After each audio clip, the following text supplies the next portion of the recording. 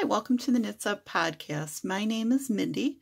You can find me on Ravelry and Instagram as KnitterCNY. Today I thought I'd talk about a couple of things. I'm trying a new setup, so we'll see how this goes. Let me know what you think of it, and then we'll kind of go on from there.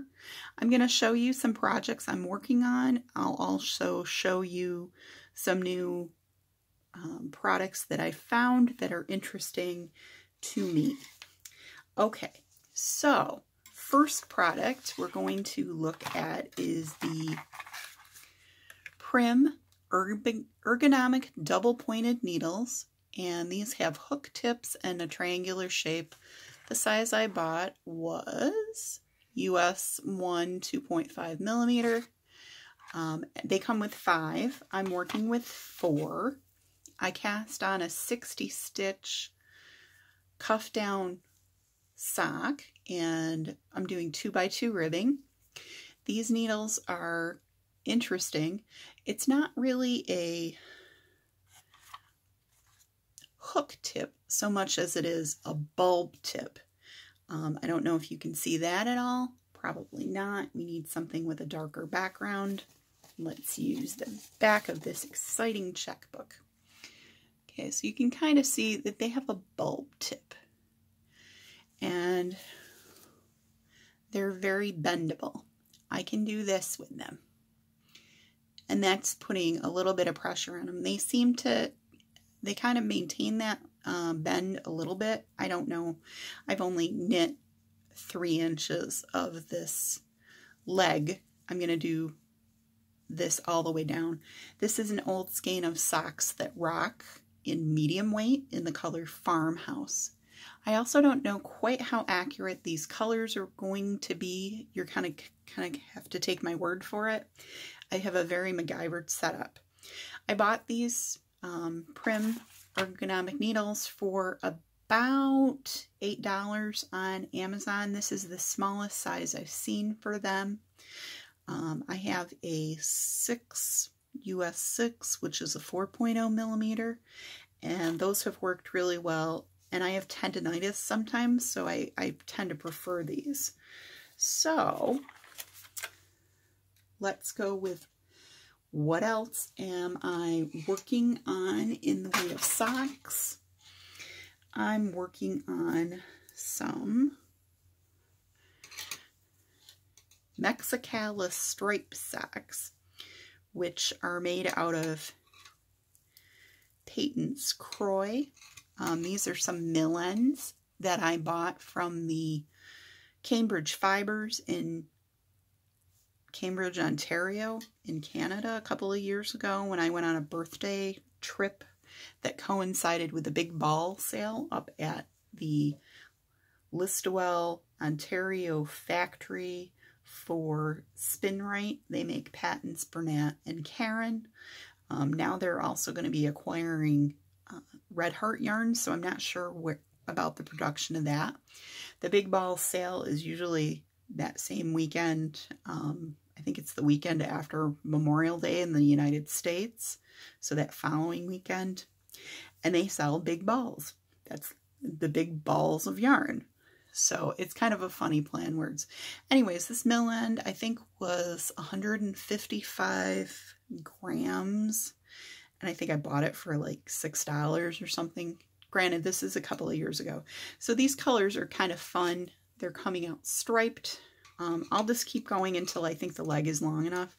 This big hank of yarn could knit about 3 or 4 socks. You could knit probably 4 shorties, 5 shorties if you wanted to. And I'm using, I think I am using, that's a good question. I'm using Hiya Sharps US size 1 2.0 millimeters. You probably can't see it, but there's very, very, very tiny writing, trust me, on the side of these.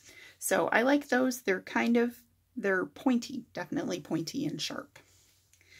The other pair of socks I'm working on, I haven't gotten too much progress since last week.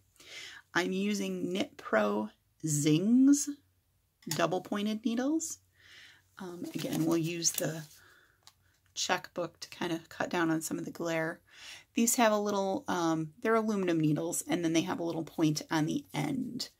I think they're supposed to be almost like a copy of the signature, but they're not really because they're one solid piece. The ends are not different. The writing just ends there, or there's not joins in between here. It's one solid piece. There is writing on these to tell me that they're US size 1, 2.25 millimeter. That white stuff that's under the middle of my hand, it probably won't refocus, but I'm using just some Payton's Croy yarn, in the, good question, Rainbow Stripes colorway. Rainbow Stripes, Payton's Croy. I'm going to be making myself a pair of socks out of these, and so far they're working out pretty well. So the next thing that I've been working on is a blanket, and the blanket that I'm working on is a big giant wad of yarn right at the moment, but this is a corner to corner blanket. I'll try and show this right here. You start out down here with one block, and then next row you have 2. Then you have 1, 2, 3, 1, 2, 3, 4, and so on and so on. Once you know how to do that starting block and the next block, then you just build from there. Now it's very wide. It's wider than the screenshot. The yarn is Bernat Baby Softies Colors, and I think the color was yellow. But this does have some blue and some red in it, and those little blocks sort of capture that color. This pattern is pretty much, you can use this with any yarn. I've seen a lot of tutorials on it.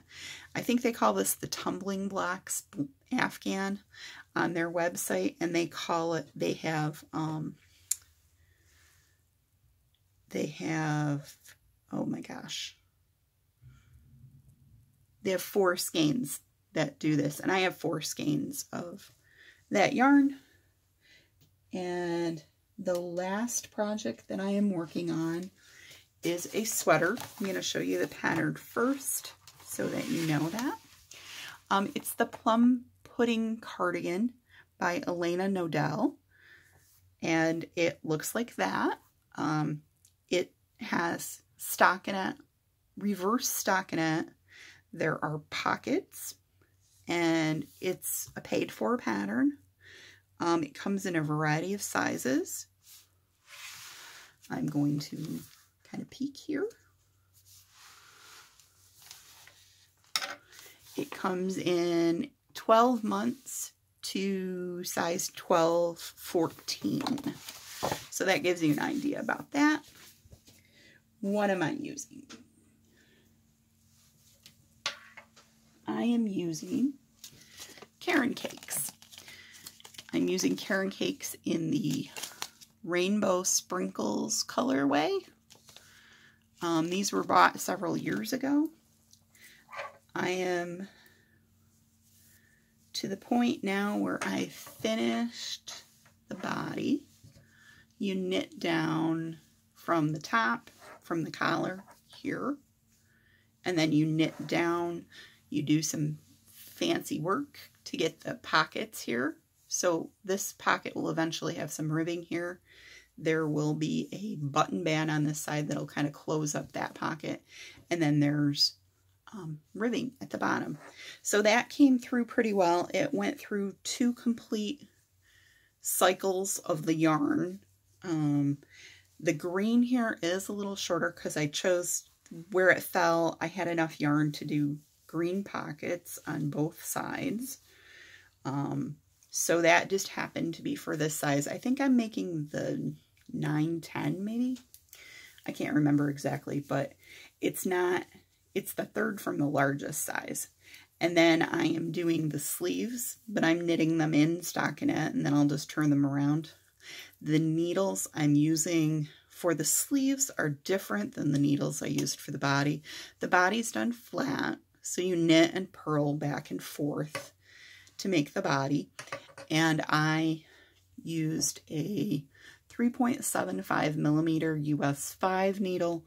When I went to work on the sleeve, I had started on this sleeve and was using a size 5 3.75 millimeter needle, and the sleeves were starting to, you could tell they were different gauge.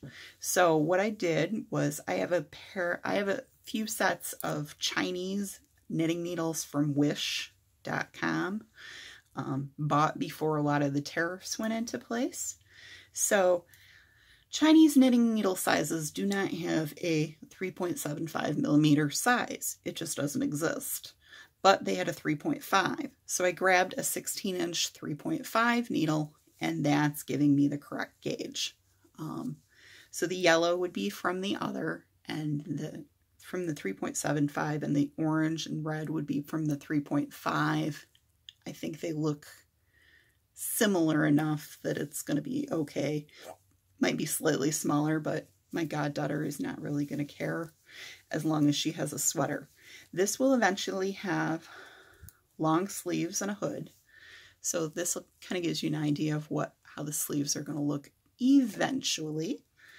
And this yarn is 80% acrylic and 20% wool.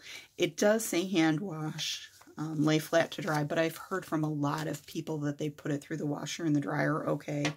I think it'll be fine. I wash 75% wool, 25% nylon socks through my washer and dryer all the time. I don't have any issues. If you have any experience with this yarn, let me know what you think. But I think it's going to turn out fine. So far I've used about a skein and a half, but it's the color runs that are getting to be something different. The last thing that I bought this week was the Mandala Ombre from Lion Brand. I bought this at a Walmart. I want to say I paid about $5 for it. Can't remember exactly. It's 5.3 ounces, 150 grams, 344 yards, 315 meters. It's a medium weight 4, worsted weight, 20 stitches per inch, 27 stitches per row on a size 7 needle. They suggest a size I hook, 14 and 20. For that, it's 100% acrylic. This color's called Harmony. I want to say Walmart carries about 4 or 5 different colors. This is, the regular Mandala is a size 3, which is a lighter weight, which would be equivalent to like a DK weight. And this is definitely a worsted weight, but I liked those colors. They remind me of blue jeans. I make lap afghans for the nursing home where my dad has resided for the past 3 to 4 years. We're coming up on 4 years. And I thought this would be a good color for either a woman or a man. So I'm going to use the Granny Square blanket that I make. The All-for-One Comfort blanket, I think is what it's called, from Bernat. That's on their website. It's a free pattern. It's basically a Granny Square rectangle.